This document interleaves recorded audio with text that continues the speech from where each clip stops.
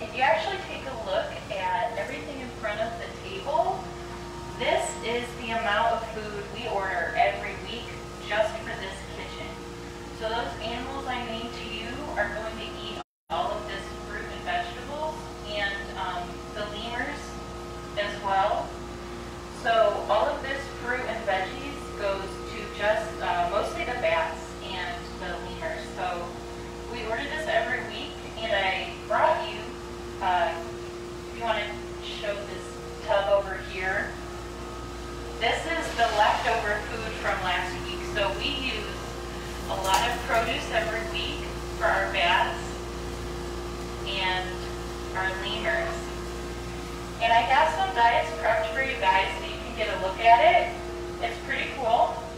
So the bats we have in Ohio that are native to our state are insect-eating bats. They're very, very important. But the bats that we have at the Akron Zoo are fruit-eating bats.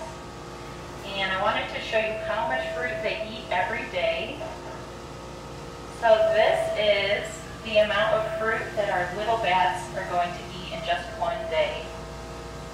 They get fed twice a day, so we're going to throw this through a machine to chop it up. And they'll get half of it in the morning, half of it at night. They'll also get a lot of water and some grape juice and this food here called softbill. That's a good supplement for fruit. It has a lot of great nutrients and minerals in it. So that's a lot of food. We have about somewhere from 500 to 600 bats in our little bat exhibit, and they're going to eat all of this fruit. They barely ever leave anything on the floor. And this is what it looks like ground up. So this is actually obviously a different amount of food.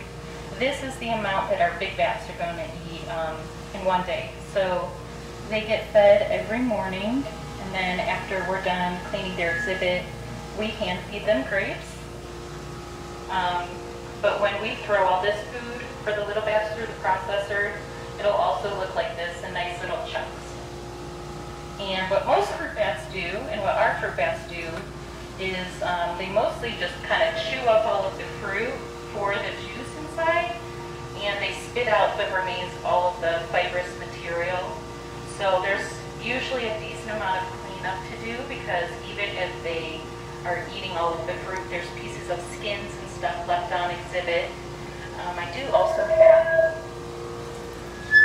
an example of, sorry on that, what the little bat diet looks like when it's complete. So that has the soft bill, which is all big because it's soaked up the juices and water.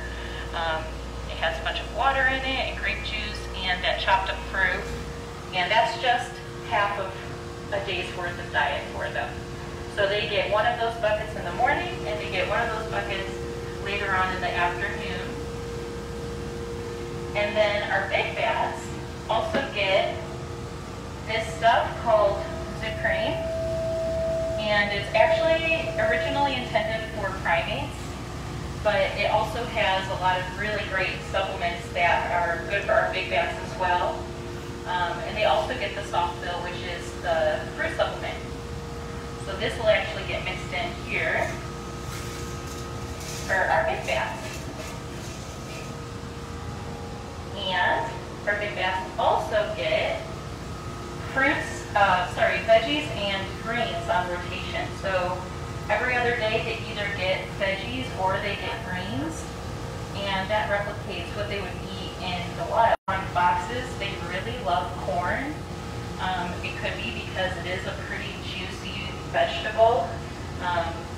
So we tend to give them what they like, but we also give them other things too. So they will eat celery. It's not one of their favorite veggies, but it's also good for them. We like to give them a variety so they're not eating the same thing every day. And our Rodriguez flying foxes, the really fluffy ones, they really prefer green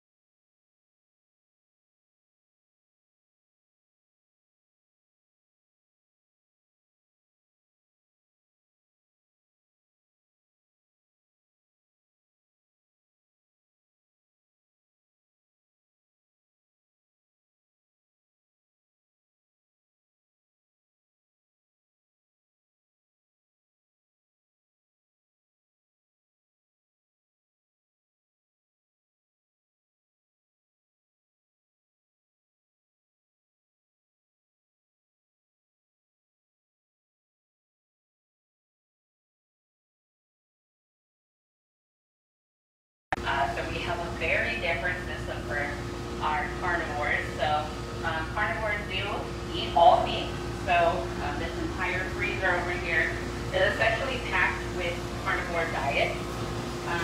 We have whole prey items over here, as well as big chunks of bones, and we also have big boxes of cases. The lions alone eat about 35 to 40 pounds of meat a day. So, as you can imagine, our smaller, we still go through quite a bit of food. So, one of the main things they eat is this stuff is called Nebraska brand ground meat. This stuff, it is made in Nebraska, but the brand itself is called Nebraska as well. So when we're talking about our carnivores, we'll often refer to Nebraska as just their main food source, and that's what this is. So this is a frozen chub of ground beef. It contains a lot of extra stuff. So as you can see, it does say feline diet on it. We also have other ones such as bird of prey diet, senior diet, which is similar to the feline but made for older cats. But this stuff contains a lot of extra stuff that they would get from a whole animal if they'd be eating it. So it's not like your ground meat that you're going to pick up at the grocery store for your cookouts. We definitely don't eat this. It has like chunks of bone and cartilage and stuff like that inside of it. So the cats really, really love it. Depending on the cat, sometimes we actually give them different kinds of food. Milan's our Jaguar. Milan came in on a different kind of meat. She actually gets Nebraska brand ground horse. So we do adjust all of our diets to the individual animal if we need to do that. So as you can see, this is frozen.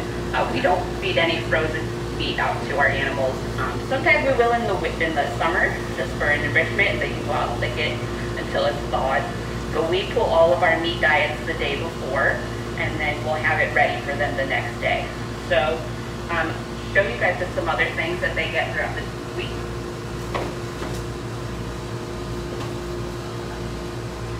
So we do have two different kinds of bones that we feed out here.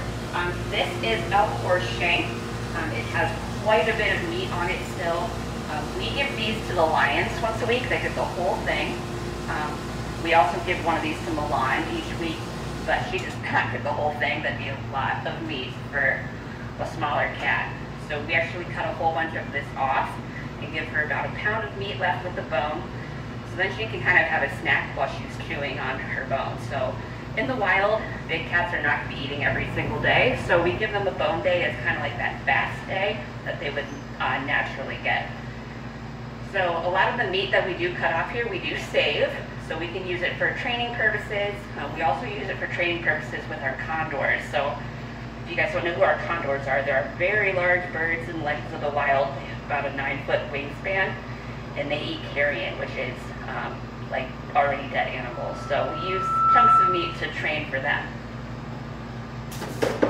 And then these are just little knuckle bones. They have little bits of cartilage and stuff on them still. So they do eat some of it off of there, but they really just like to chew on it and play with it. The bears actually get these once a week too, and they will kind of scoop all the bone marrow out of the inside. So they really maximize what they get out of their food items. So we do feed meat to the bears, but it's probably not as much as you think. The bears get meat seasonally. They're getting some right now. They'll get a whole lot in the fall, but for the rest of the year, they're pretty much omnivores, just eating fruits and veggies and like berries and nuts. So why is it important for the animals to eat bones? For them to eat bones? Mm-hmm. So the bones have a lot of extra kind of grit to them, as you can imagine. Same with like these rabbits. They get these once a week. So the bones and the fur, they will eat all of that too. Helps them clear out their digestive system. So it essentially acts like kind of like an exfoliant for their insides. So this is a rabbit. We get them frozen, so we don't feed any live animals to our other animals. So this guy will thaw him out and then give it to the cats, and they will eat the whole thing. They start with the head and work their way down, and it's super gross. We totally understand, but they love it. So we also have fish. Our Jaguar Milan really, really likes fish. Some of the other cats are very hit and miss about the fish. Some of them will eat it right up. Some of them will stick their noses up to it literally and be like, oh, why are you offering this to me? You're so horrible. So we only give these to them essentially as novel food items or treats. But this is mostly for the penguins. I just grabbed a sample for you guys to see.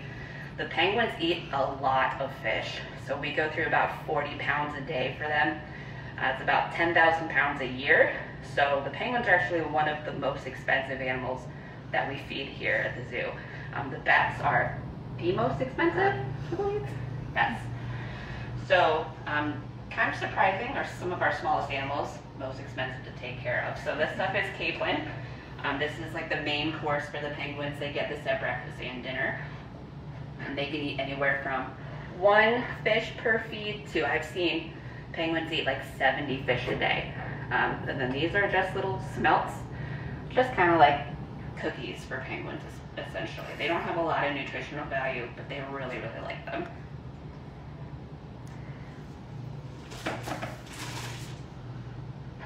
That's cute, it is, Julia. Yeah.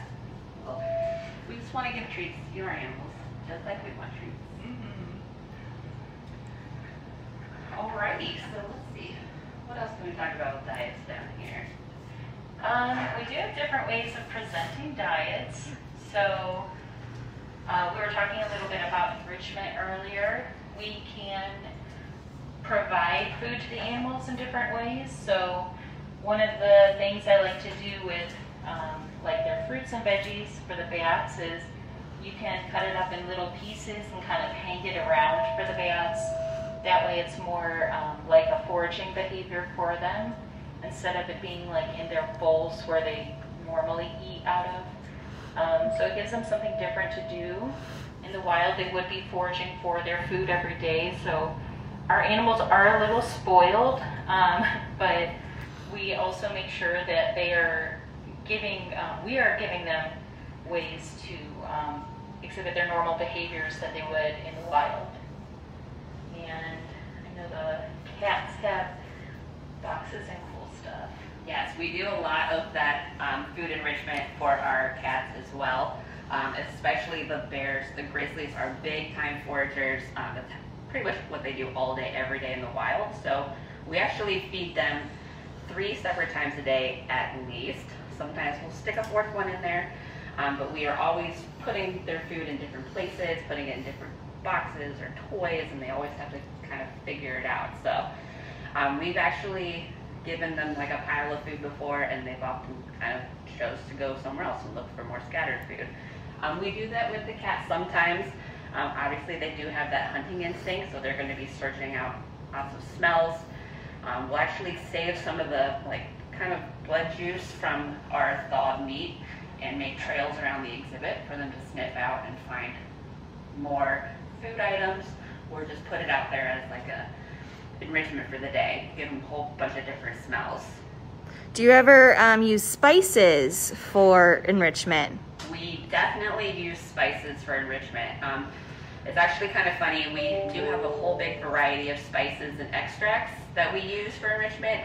Sometimes you find one that the animals really, really like. So the lions love peppermint. Pretty much anything minty, they will come inside and just roll all over it and get that scent all over their entire body. The smaller cats down here, especially the snow leopards, one of our other keepers just realized that they are really in love with oregano. They were just rolling all over it the other day, getting oregano scent all over their bodies. So we had like a little Italian smelling snow leopards for a day. The bears will do this as well, especially Cheyenne. I see her do it a lot. If we put something weird smelling on the exhibit, like sometimes we'll give them little fish fillets, or we have this stuff called What's Cooking, which is kind of like oatmeal with a bunch of extra veggies and stuff in it. We'll put that on the exhibit, and Cheyenne will just like completely smash her whole face into it, smeared all over her head. So all of our animals really like scents, and we always try to provide something different so they can do all kinds of different things with them. So we don't want to make them just eating out of a bowl every single day. That's super boring. Speaking of different things, we actually switch up a lot of our animals' diets every day. So we try not to give them the same thing all the time. So you guys see on this board up here, this is the diets for quite a bit of our animals that we do in here. But for as an example, the capybara, she gets something different every other day. So she gets this stuff every day, and then she gets a different fruit and veggie every single day. And we do this with the animals throughout the zoo. So usually an animal is not getting the same diet back to back, and even if they are, like for example, we'll give sweet potato one day, just cut up, and then the next day, if they're getting sweet potato again, maybe we'll cook it and put it out, like smear it out instead of just set it out there. So try to have a lot of variation here. So what does the capybara eat? So the capybara is essentially a very big rodent. So she will eat a lot of veggies and fruits, and she also eats something called ADF, which is little pellets that is made for animals that eat a lot of like grasses, essentially herbivores. She also gets a lot of greens that she chews on. So that stuff is over here.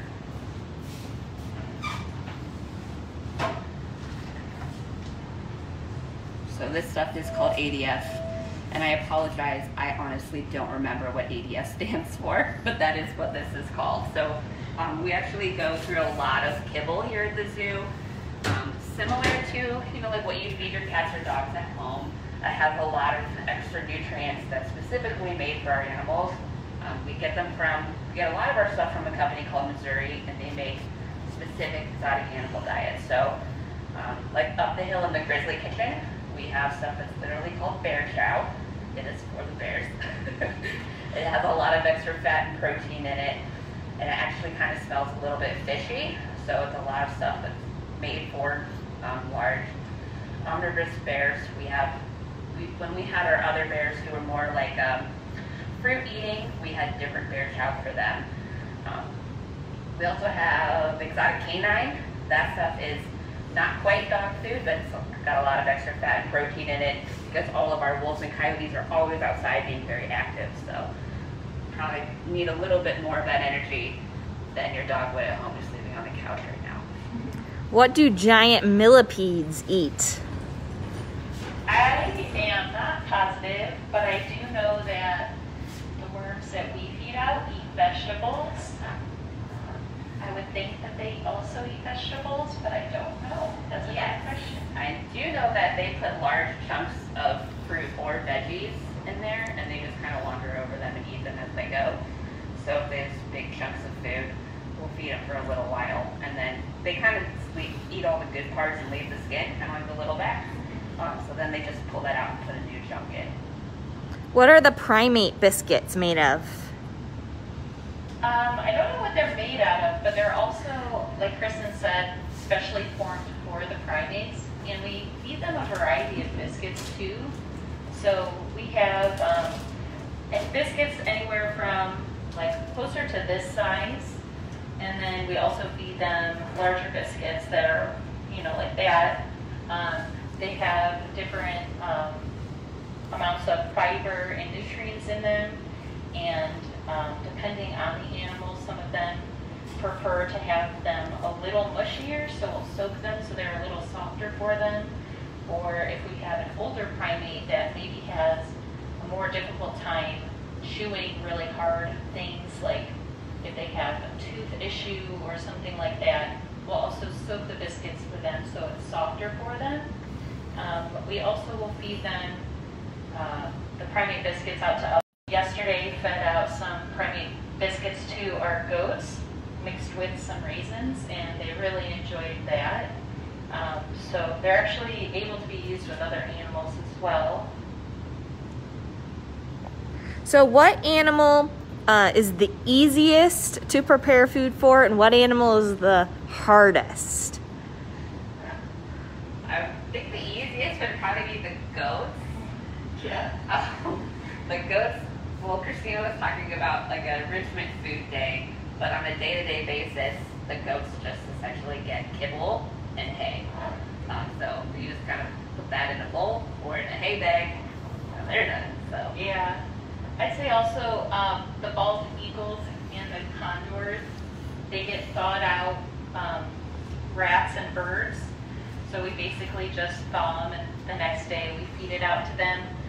But they also get their food with enrichment often too. Dominic. Hardest, I don't know what would be the hardest to feed. Dominic, really fast, please don't. We do not mind all of your questions. Ask away. The hardest ones to prepare, well, the bat diets, there's just a lot, so that's hard. But I would think the little aviary birds, those are hard because we have a ton of birds in our aviary. We actually have the largest collection of songbirds in the country. So we have to make a lot of food, and all of those birds are very small, so we have to dice a lot of food. And all of this is, sometimes they use a food processor, but most of the time you're just chopping like hundreds of grams of fruits and veggies very, very small. So it's very, very tedious and time consuming, and they do it every single day. Do you record how much the animals eat every day? Yes, we do. That is actually a huge part of our care that we give. An animal, if they're not eating enough, or if they're just like acting over hungry, it really tells us a lot about what's going on inside the animal. So if someone is not eating their diet that they normally eat, or suddenly decides they don't like something that they normally really like, then we can really pay attention to see if there's some sort of weird trend, if they're acting sick or anything like that. So every single day we record how much every single animal eats in the entire zoo. Okay. All right, guys, thank you for joining us for Cooking for Critters. And thank you for asking questions, and hope you guys have a great day. See you soon.